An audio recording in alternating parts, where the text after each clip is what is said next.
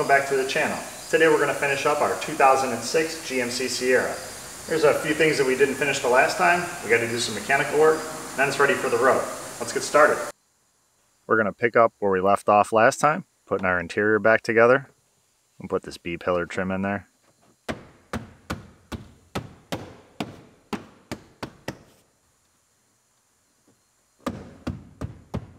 We get to use both of our installation tools. We'll put the one on the passenger side.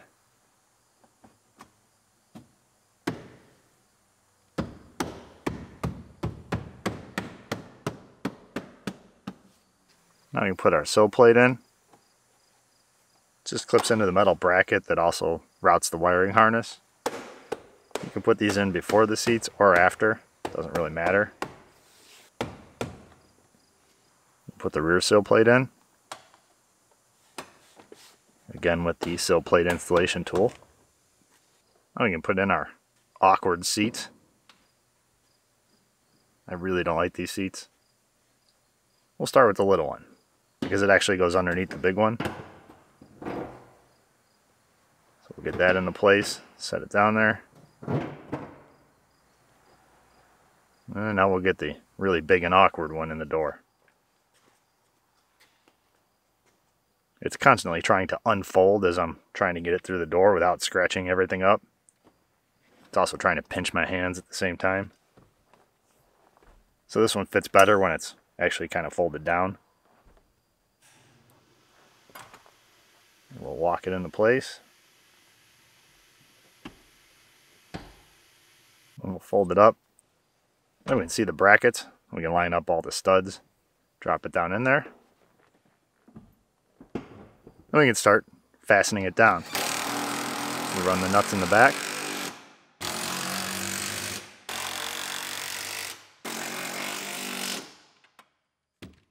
Then we'll put our little cover on. And try to forget we ever had to take these seats out.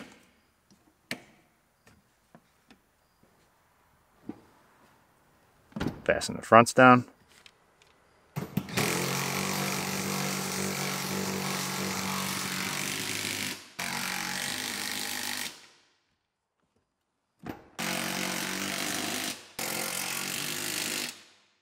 And we'll bolt the two seats together and fold them up.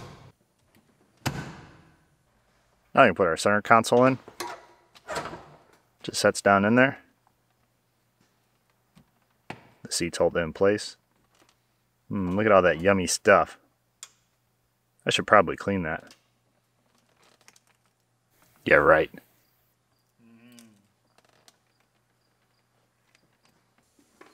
So now we'll put the seats in.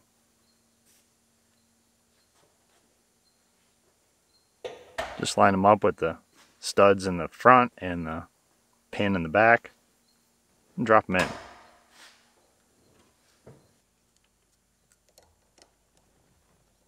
And we can plug our seat in. Put the little safety in there. And we'll thread our bolts in. Tighten them down. And we'll put our little cover over our wires.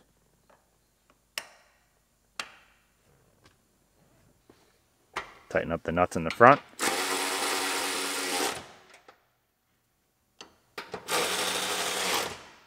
Click. And we'll put the bolt back in the support for the dash. Run that into the floor. And we'll put the little trim piece over it. Just snaps on there. And now we can put our driver's seat in. Set it down on our studs.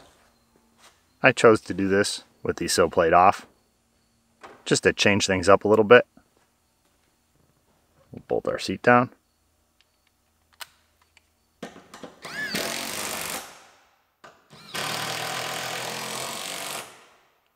Plug it in. This seat had a cap that covered up the bolt on the inside, so we'll snap that back on. Then we'll put our little cap over our wiring harness, as if somehow it actually covered up the wires. Probably not important, but it was there when I got here, so I'll put it back. And we'll tighten up the nuts on the front.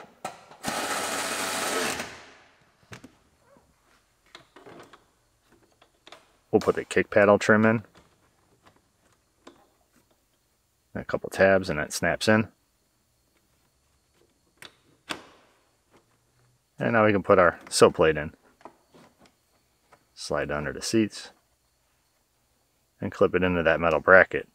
Make sure you don't have the wires pinched in there, or you end up with an airbag light or a window that doesn't work or whatever else. And yes, I'm speaking from experience. So now our interior is back together. We can move on to the outside. We'll put our front bumper back together.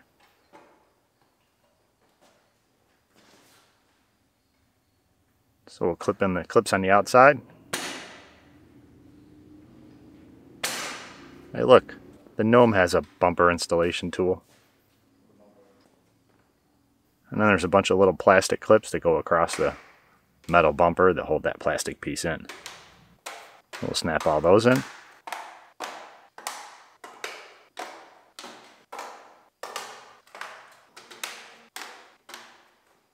And now we'll start putting our bumper brackets in. We had to take these brackets out in order to get to the little plastic clips. They clip the plastic valance onto the bottom of the bumper. We'll run the bolts back in there. We'll tighten up this nut on the carriage bolt, which would not be possible if this truck was from the land of corruption and rust. Anyone up here knows the struggle of carriage bolts.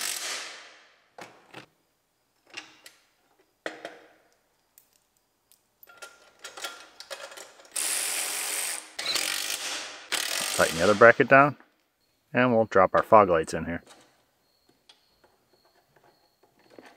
Also had to take these out to get to the little plastic clips. It'll make it easy to get to that valance.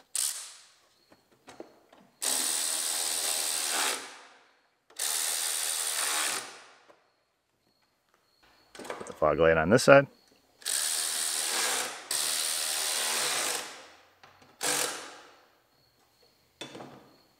And we'll put our little lower grill in. Valance support bracket, whatever you want to call it. It's just a piece of plastic.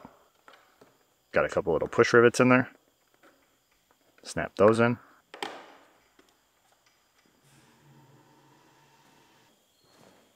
I'll snap the little rubber strip on the bottom of our valance. I guess it's the even lower valance. Or the parking lot bumper locator.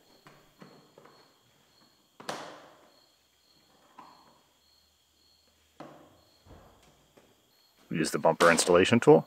A couple little hits, snap those clips in there. And I actually did put a couple screws in the end. We'll run those in there.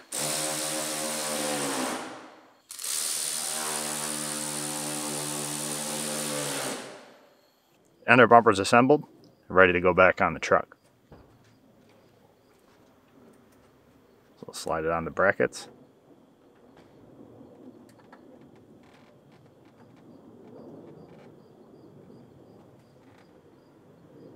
Try not to drop it. Run the bolt in the center just so it doesn't fall on the ground. Then we'll start the brackets on the side. Get those where we want it. Then we can run all the 4 bolts in the center down, tighten it up. And we can throw our grill back in.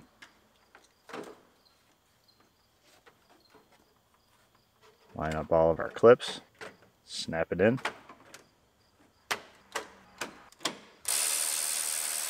Put the 1 bolt in the center, and now we can put our lights in. Put our daytime running light in, our turn signal, and our marker light. The daytime running lights require 2 people to check, or a mirror, because if you set the parking brake, the lights don't come on. It only come on when it's in drive, and it's not dark out. So, the only way to do it is to have somebody sitting in there with the car in drive. I guess if you're really fast, you could check it yourself, but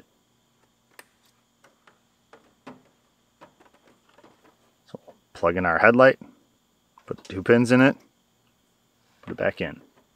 That's pretty easy.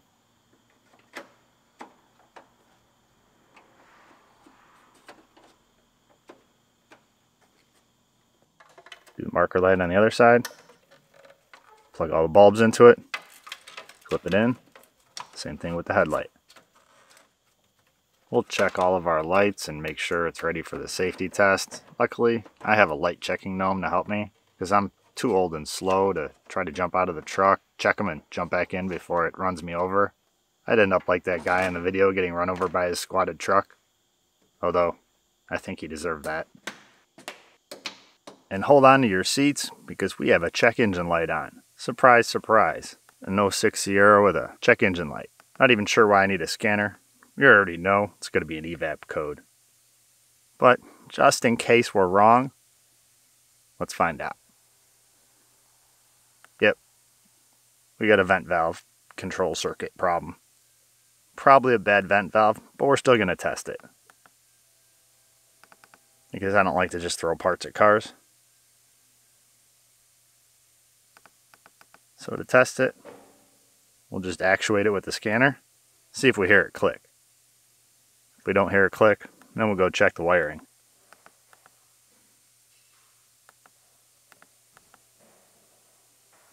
No clicky. So now we're going to make sure we're getting a signal to it. If we have a signal and no clicky, we have a bad solenoid. If we don't have a signal, we have a wiring problem. It's a pretty simple power and ground. It's commanded on right now, so the test light's on. So we are getting a signal. Make sure it goes off. It's off. Turn it back on. Turn it on and off a couple times so you can see that it's not a fluke. I'm satisfied. Our signal wires are good. We have power going to it and a ground. So we have a bad solenoid. So we're going to change it. And somebody's been here before. So should be pretty easy. So we'll bend the little tab so we can slide the solenoid off of its bracket. Then we'll pull the hose out the vapor canister.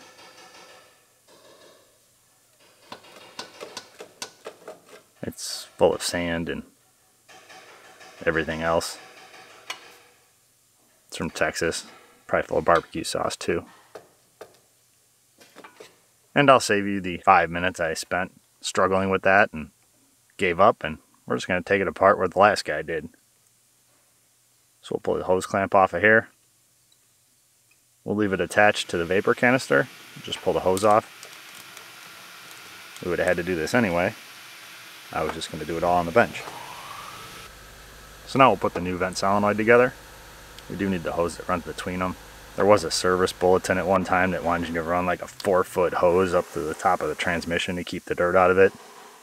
And I've replaced so many of these after that service bulletin that it's just as useless. Guess they're just trying to pretend like their solenoids aren't complete junk by blaming it on dirt.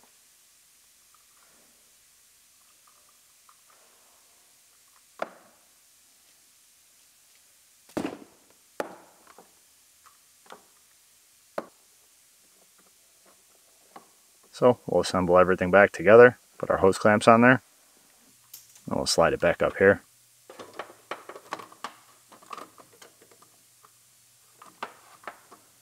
Slide it back on our metal tab, clip it in there.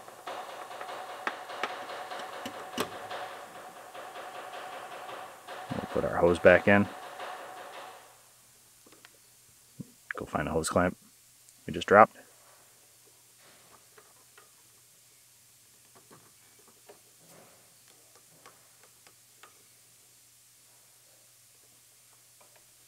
Plug in our solenoid.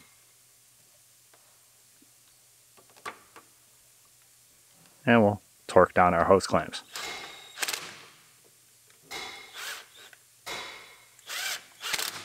Click. Everything's nice and tight. Should have no leaks. We'll command it on and off a couple times. Make sure it clicks. If it does, we're all good. And we'll clear all the codes out, just so we don't have to look at that pesky check engine light. Should buy us 6 months till the solenoid goes bad again. And since we're on the topic of common repairs for GM trucks, we'll pop off our little oil cooler line block off cap that always leaks. This is where it's nice having a 2-wheel drive. This is a little more difficult when it's 4-wheel drive and you have a differential in your way. Magic Cleaning Fairy came along and cleaned it all up for us because you knew I wasn't going to. So now we have our new gasket, put our cap back on, which is also clean. The Cleaning Fairy was busy. So we'll buzz our little block off plate on there. And we have one less oil leak. While we're here, we'll spin the oil filter off, give it an oil change.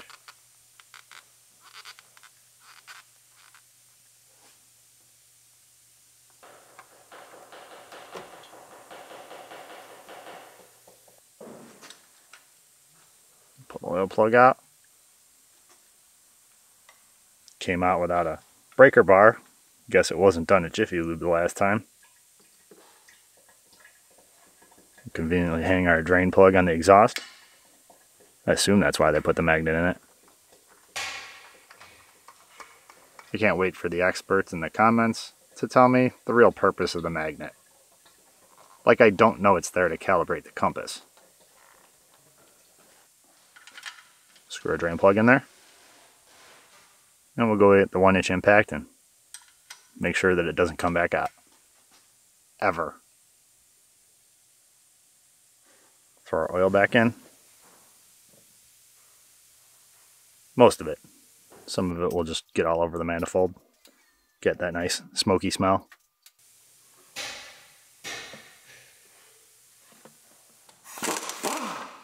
Now we're going to pull off the wheels so we can put on our new tires and check some of the suspension and steering. Make sure it's all good.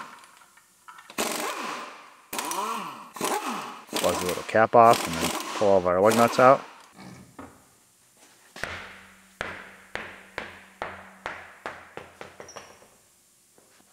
And we got a loose wheel. Looks like an outer tie rod end. We'll pull our little cotter pin out. We'll spin the nut off with our fingers. Nice and tight. Somebody's been here before. Before we get too far ahead of ourselves, we're going to loosen up this jam nut. And then we'll continue to spin the nut off the tie rod end by hand.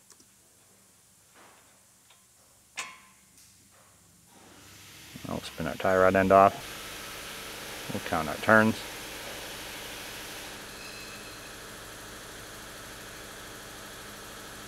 Doesn't really matter. It's going for an alignment. And that goes in the pile. Some never sees on there. Be nice to the alignment guy. Spin our tie rod on. And drop it in our knuckle.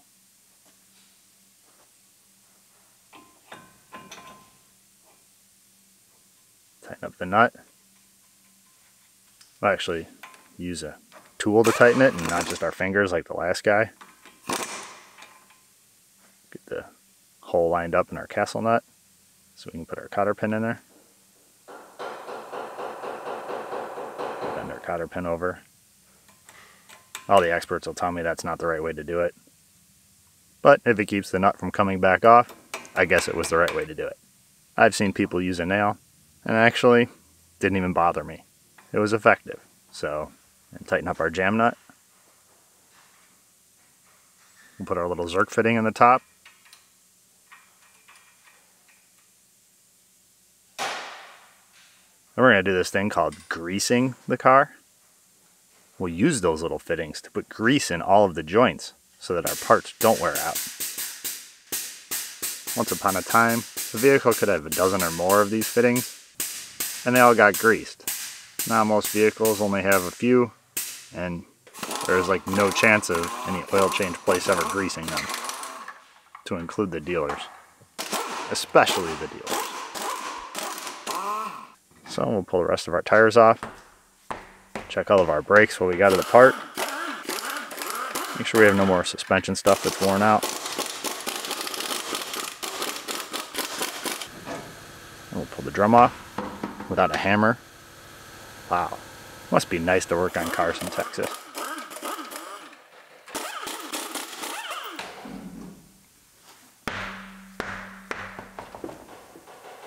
Uh-oh, this drum is stuck. I refuse to get the hammer. That's for Illinois cars. So our new tires are all mounted up. Our brakes are all done. They actually didn't need anything. A little adjustment on the rear. There wasn't even any rust on the rotors. So we'll throw them all back together. Tighten the wheels down. And we'll tighten the little cap by hand. If you use an impact on the little plastic caps, they melt. It works once, and then it doesn't work again. So, to keep this cap reusable, I'll just tighten it by hand.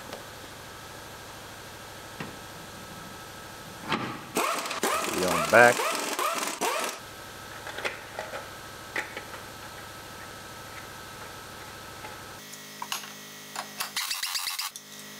And one last one. I did grease the upper ball joint while it was apart. It was a lot easier to do with the wheel on. That's it. There's only the 2 ball joints and the tie rod end that have grease fittings on these.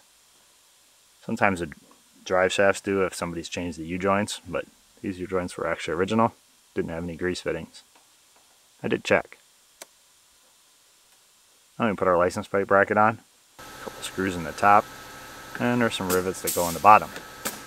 And since the compressor was running anyway, we'll use the pneumatic rivet gun, or what's known as the assault rivet gun. Now, somebody's been here before, and they just must have thrown this door on all willy-nilly, because it does not line up at all. It's almost touching the rocker on the bottom here. Our body lines don't line up at all. It's too low in the back, too high in the front. They just bolted in right where it went.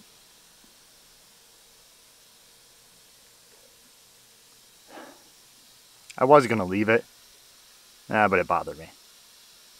We need to give it a little twist. And the real reason is, I need to put the moldings back on, and I couldn't decide if I line up the moldings or if I line up where the moldings should be. So since I was presented with that dilemma, I decided I would just straighten the door out and then line up the moldings with where they should be, and everything will be right.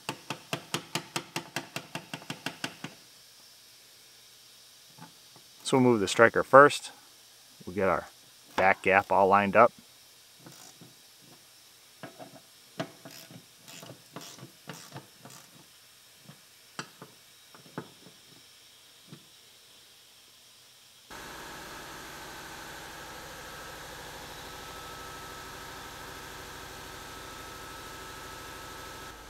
Now these doors are a little different. This one was replaced with a GM door.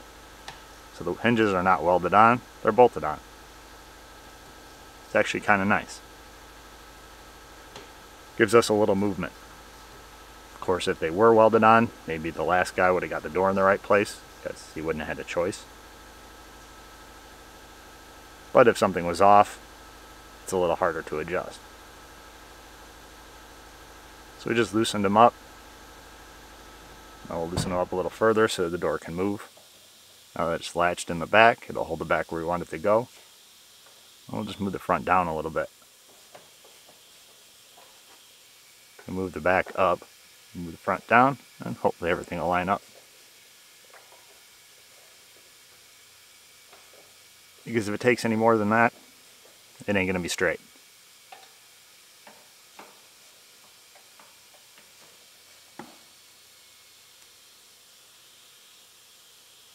Give the door a little tug.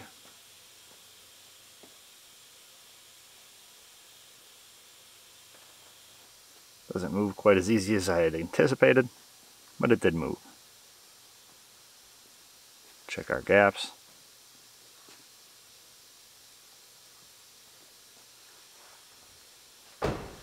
And our gaps are looking good now. So now we can snug up the door and put our moldings on. That's as good as it's going to get. A little room on the bottom. Door's not touching anymore. So now we can put our moldings on. Pull the backing off the two-sided tape and toss it on the ground. It's legal here, there's no seals, so that's fine. But pretty soon we'll be using paper backings to save the seals in the parking lot.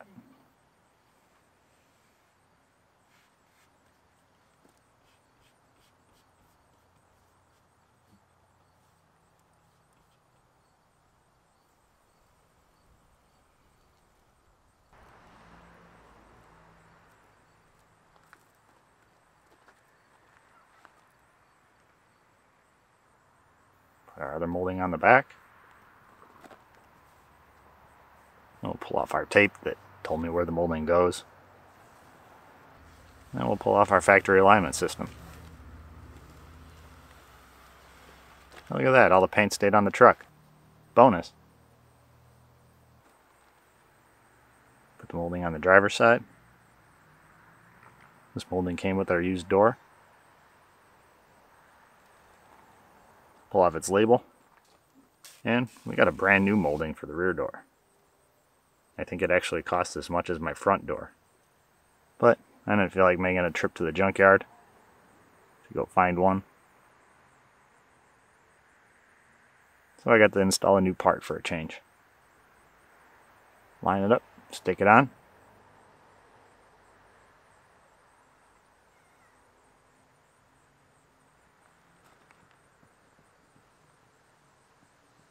And pull off our factory alignment system.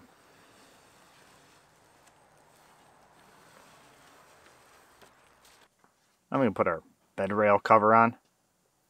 This is the danger of me not doing my job. The painting gnome was in a hurry and I had not taken the bedside apart, so he was going to take this piece off, and this is a brand new $200 molding because yeah, he broke all the clips. So I learned my lesson. Keep ahead of the gnomes. Now we're going to put our armrest in our door panel. Since our other one was completely broken, there wasn't even enough to repair. We had to buy a new one. Pull our switch cover out of there.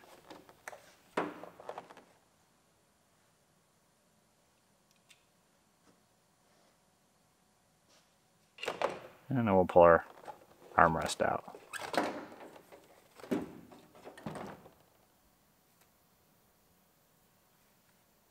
And the rest of our armrest. In the pile. And that's why we're replacing it. I don't know what they were doing to it, but it's one of the worst I had seen.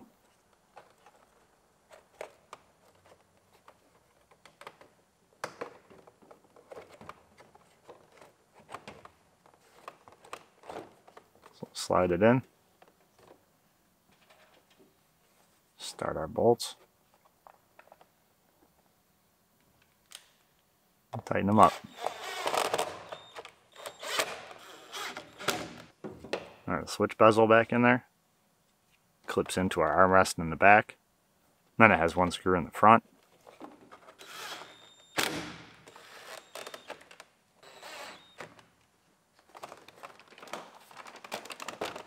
Much better. Ready to go back in. Now we got this interesting cap for our AC system. I assume that if it's loose, you just tighten it up a little bit more. I like how they put some Teflon tape on there just to make sure it didn't leak. If you're going to do it wrong, at least do it the wrongest way possible. And if you're going to do something wrong, you might as well put a lot of effort into doing it wrong. And then there's an O-ring on here for, I'm not sure what reason. Because I don't trust this, we're going to change this little piece. We'll take that little fitting apart there, unbolt it from the evaporator core, and just change that little S. Super easy. And Scott's GM Truck Emporium happens to have one in stock. Not sure exactly what they were doing. So now that we have AC once again, our truck is complete. It's all cleaned up, ready to go, ready to take on the salt here in Illinois, and it can start its rusting. I didn't fix the dent in the tailgate because it's a pickup truck and it's a tailgate. If it gets used, it's probably going to get dented. And if the buyer wants it fixed, we'll add some money to it and I'll fix it. It's not really a big deal. I can always pull the tailgate off, fix it, and then put it back on. So it's not like it adds any time to do that repair later. Unlike fixing some of the other dents where I had to take doors apart that were already apart, stuff like that. Our check engine light's been off, it's run all its monitors. Everything else seems to work. Not bad for a 15-year-old truck. Going on 16 now.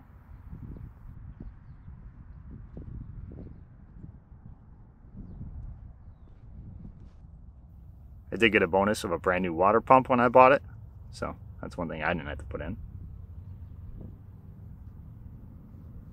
Our headliner's staying up there. Interior is nice and clean. Well, except for the bottoms of the windows that no one can see. Those are filthy.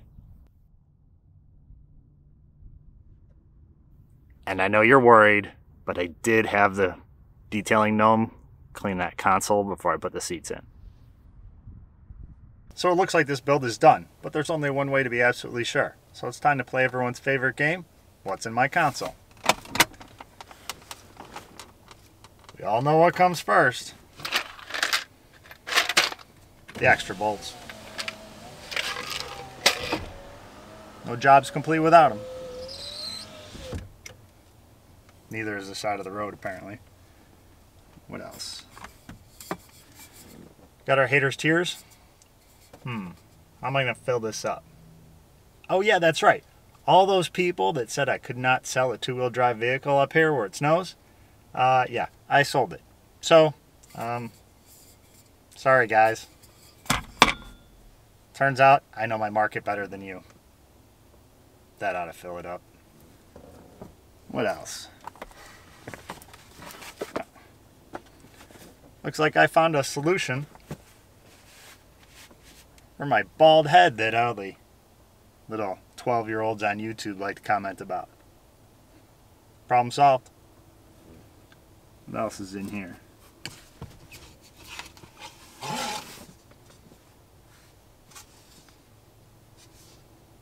Vinyl flooring?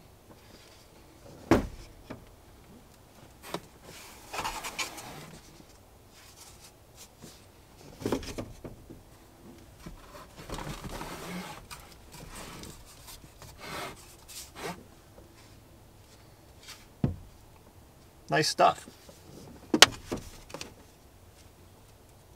There must be at least 10 boxes in there. I'll have to find a use for that. I don't see anything else. I don't think anything else will fit in there. So until I find a use for my vinyl flooring, thanks for watching, and I'll see you soon.